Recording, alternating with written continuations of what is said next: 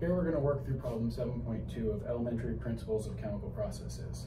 So in this problem, we have jets of high-speed steam that are used for cleaning. So steam at 15 bar, and then 150 degrees of superheat is fed to a well-insulated valve at a rate of 1.0 kilograms per second. So we have 1.0 kilograms per second of steam. It's fed to a well-insulated valve. What this tells us is that Q is equal to 0, and we're told it's at 15 bar, and then 150 degrees of superheat. I don't necessarily like that terminology, but what that means is that it's at 150 degrees above the saturated temperature. So if we go to the steam tables, or table B6, that has it referenced versus pressure, and we go down and look at 15 bars, we'll see that the saturated temperature is about 198.3. So I'll just round that up to 200 for this problem. So 150 degrees of superheat would be 350 degrees, approximately 350 degrees C. All right, as the steam passes through the valve, its pressure drops to 1 bar. So now coming out, we have 1 bar. And the outlet stream may be totally vapor or a mixture of vapor and liquid. And then kinetic and potential energy changes can be neglected. So we're told changes in kinetic energy and changes in potential energy are approximately equal to 0 for this problem, so we can neglect those. So we don't necessarily know what's coming out of this process. So what I'm going to do is I'm going to just call this M1 kilograms of steam per second, and then call this M2 kilograms of water per second, right? And then we know that M1 plus M2 is going to equal 1. Okay, so we need to go ahead and draw and label our process. So I think we have about everything here. So we have the steam coming out, the water coming out, possibly steam coming in. We know the conditions. So we can go ahead and put our energy balance together. We know delta H plus delta EK plus delta EP, those terms are going to be 0 equals Q plus shaft work. So we're told it's adiabatic or well insulated, so Q is 0. There's no moving parts in this system, so we can set this equal to 0. So our energy balance is going to look like delta H equals 0. Right, so in other words, the total enthalpy of what comes out minus the total enthalpy of what enters is going to be equal to 0, or we can set H out equals to H in. So now next we can go to the steam tables. If we go to table B5, or no, 15 bars, so this is superheated, so what do I want to call this? I'm going to call this H0. So if we go to the superheated steam tables, which is table B7, we can look up the values for 15 bars and 350 degrees C, and we'll see that's 3149 kilojoules per kilogram.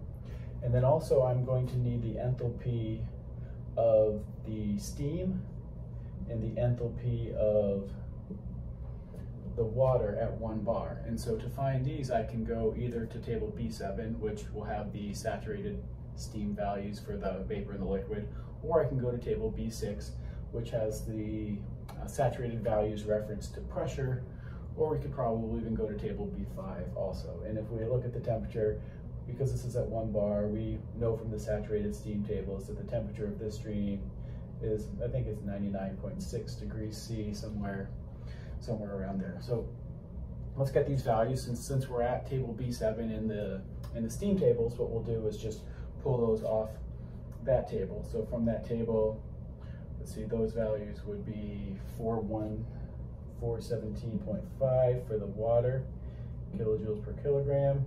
And then for the vapor, we can see that it's 2675.4 kilojoules per kilogram.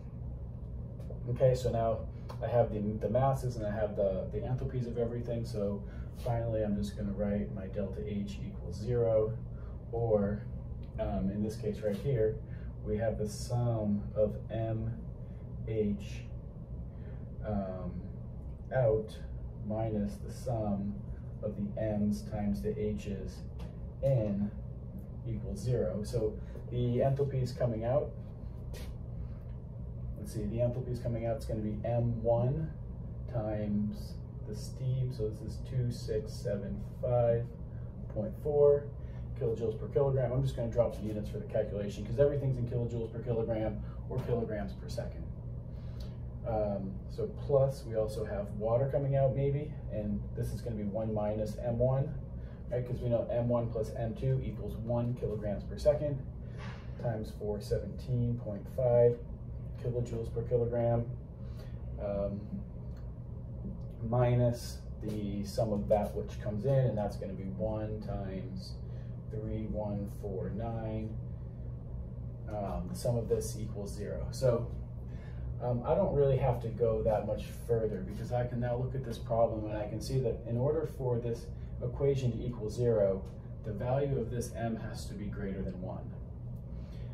Another way I can know that there's actually not saturated steam and liquid coming out is just by inspection of this problem. I can see that both of these enthalpy values are less than this enthalpy value. So there's no way that if I restrict the total of each one of these to 1, am I going to be able to have delta H equals 0 for this process. So what that tells me is that we cannot have saturated steam coming out, and instead what is coming out is probably going to be superheated steam, but just at a lower temperature.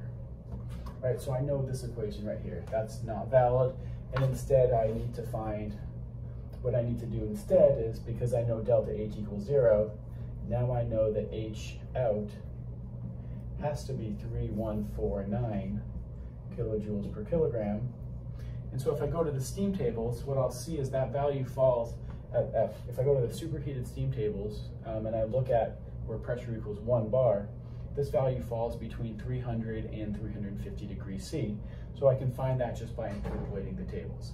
Right, and the way that I interpolate the tables is I need to find the temperature. So the temperature where enthalpy equals 3149 minus 300 degrees C over the range of 350, so these are going to be the indices from the table, equals my enthalpy value, 3149, minus the enthalpy value at 300, which is 3074, over the enthalpy value at 350, which is 3176, minus the enthalpy value at 300.